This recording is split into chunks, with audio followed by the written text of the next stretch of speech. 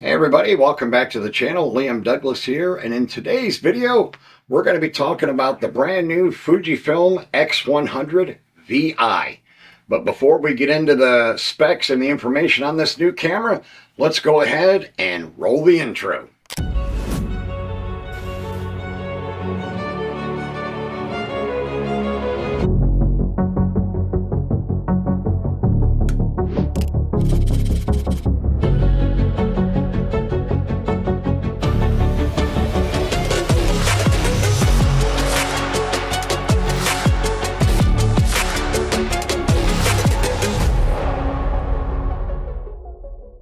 Alright, so today is February 20th as I'm filming this, and today was the day that Fujifilm held their X Summit in Tokyo, Japan.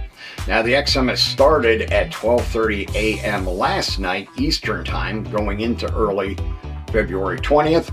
And the big announcement, of course, was the X100VI or the X100VI. Now, just to be honest, I don't have the X100VI. This is my X100V, so I just have this here for display and demonstration purposes. So let's talk about the changes that Fuji made in the X100VI. So the overall form factor stayed exactly the same as it is for the X100V. It's the same second generation 23mm f2 lens with the leaf shutter. It is the exact same form factor, although the new body is about 2mm thicker. So it's not really easy to tell, and it's about 43 grams heavier if I remember correctly. But the buttons and dials on the top stayed the same, the controls on the front stayed the same. However, the lever on the front for the switch between the EVF and OVF does not have red paint on it like it does on the V. So it's just plain silver. So that'd be an easy way to tell the two cameras apart from a little bit of a distance. Now, all the buttons and controls on the back are exactly the same. Still no D-pad. You do have the joystick and the other buttons on the back as well. And the EVF did stay the same as far as resolution. However, on the X100VI, it does tilt down a bit further. The V maxes out at a 30-degree tilt, where the VI can do 45-degree tilt. Now, all of the ports on the camera stayed the same. The focus selector switch on the side is the same. The charging and micro HDMI on this side are exactly the same, and the battery door and the battery are exactly the same. It's still using the NP126S battery, just like all of the previous X100 models. Now, I know some people are going to be disappointed by that, but if you thought they were going to use the NP235 like they have in the XH and the XT bodies, you were deluding yourselves, because they would have had to made the body considerably larger, and it would have totally destroyed the design of this sleek and compact street photography camera. They did still go with the UHS 1 card slot. I'm not sure why they didn't upgrade it to a UHS 2. But let's talk now about the changes in the new body. So the new body has the newer 40.2 megapixel X-Trans 5 sensor that was first introduced in the XH2 and then also in the XT5. And it also has the same X processor 5 to give you faster, more capable autofocus with the deep learning and all of that good stuff. They do now also offer in the menus bird tracking, other animal tracking, dogs, cats, birds, planes, trains, cars, all that good stuff. So those improvements are there as well. Now, with the new processor, they did also include a couple of new film simulations. They added the Reala Ace as well as the Nostalgic Negative, which we had already seen in the GFX 100 Mark II. So no brand new film simulations, just the newer film simulations from the GFX 102 trickling down to the X100VI.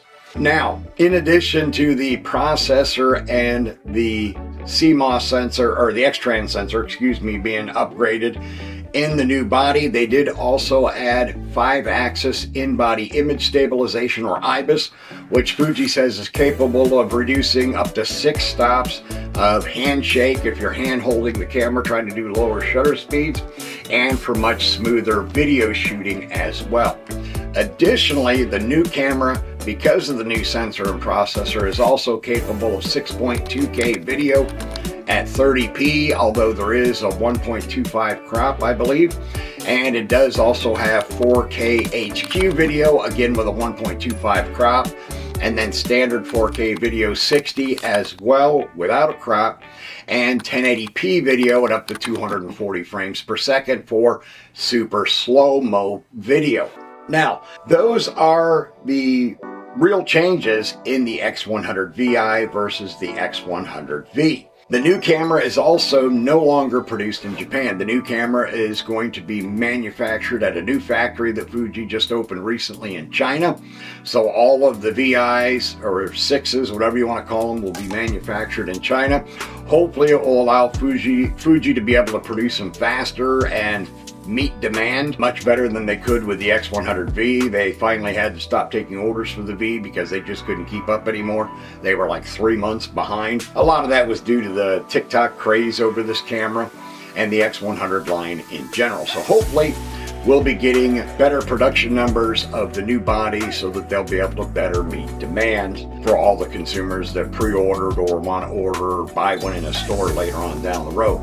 Now, the one thing that's confused me is in some of the Fujifilm groups I'm in on Facebook, I've seen people just outright flaming Fuji and the X100VI, which I don't understand at all. One guy posted a weight of waste planetary resources Fuji, which didn't make any sense to me at all. Basically what it boils down to is the camera is not for everybody. The X100 line is not for everybody. If it's not the kind of camera you need, then just shut up and move on and buy something else. You don't need to flame Fujifilm, and you don't need to flame the X100VI just because it doesn't fit your needs. I understand it's a bit of a niche camera, but there are actually a lot of street photographers in the world, and we certainly appreciate this sleek form factor compact 35mm full frame equivalent field of view camera for doing street photography. Now, to be honest, as far as if you watch the YouTube videos about the X100V, Fuji did pretty much tick off all the boxes of all the items that aggravated people about the V. You know, the wanting more resolution, wanting IBIS, wanting a better processor. The only thing that Fuji did not accomplish that people were asking for was the bigger battery, which I knew that wasn't going to happen, so I wasn't shocked when it didn't happen, because it would totally destroy the design of this sleek and beautiful compact camera. But like I said, there's no need to be flaming people. I mean, getting back to the sensor, I know a lot of people that posted X100V videos, they complained about the 26 megapixels not being enough. I personally think it's enough. I think it's plenty for street photography, but people have made comments like, oh, well, if I got to crop into my shots afterwards, you know, the image falls apart because there's not enough resolution.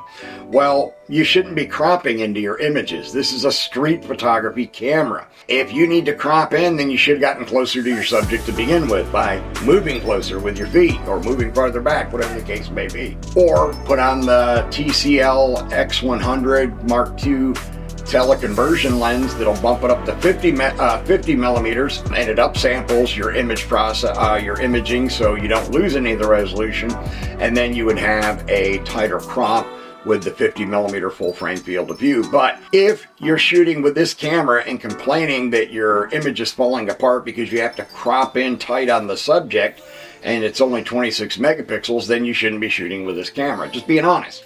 You should be shooting with one of their interchangeable lens cameras and using a longer focal length lens, like the 50-140 2.8 that I have, or the 70-300, or whatever the case may be. But if you need to do a lot of cropping into your images afterwards, then you honestly shouldn't be shooting with this camera. This camera is made for wide-angle photography. It's a wide-angle lens, and it is absolutely perfect and stellar for what it's made for, and that is street photography, as I said from the beginning. Now, will I be upgrading myself? Absolutely not. I don't have anything against the VI. It just doesn't offer anything that would compel me to sell my X100, which I already have, and upgrade to the X100VI. I don't need the 40 megapixel sensor. As I mentioned a moment ago, 26 is plenty for street. Yeah, the 5th generation processor would be nice to have for the better autofocus. It's not a deal breaker for me, and neither is the IBIS because I don't shoot any video with this camera. and I don't use super slow shutter speeds, so I don't need that either. It would have been more compelling to me, would have been if they would have released the X100VI with the new stacked 26 megapixel sensor from the XH2S and the 5th generation processor. Then I would have seriously wanted to upgrade and sell this one off to get the new one. Now, one thing to keep in mind, the new camera is $200 more expensive. The new camera retails for $15.99 US, where the X100V retailed for $13.99 when that first came out 4 years ago. So you do have a $200 increase in price, and more than likely that's due to the higher megapixel sensor and the IBIS being installed in the new body. So it's going to raise the cost of materials and so on and so forth. Not research and development, because they already covered that with the XH2 and the XT5, but definitely, you know, the higher megapixel sensor and the IBIS is going to increase the cost of the camera. So there you have it. If you're okay with paying the extra $200, great. If you're not, move on and buy something else. With any luck, if they're able to meet demand with the X106 using the new factory in China's production capabilities, then hopefully the price on these on the used market, on the V's, will start going down considerably, and then you should be able to realistically pick an X100V up in nice condition for around $800, but we'll have to wait and see how the market bears it out. Alright, that is going to wrap up this video. I want to thank you for taking the time to watch it. Please remember to subscribe to the channel, like the video, share it out on social media, comment down below. Your comments are always welcome, and I will see you next time.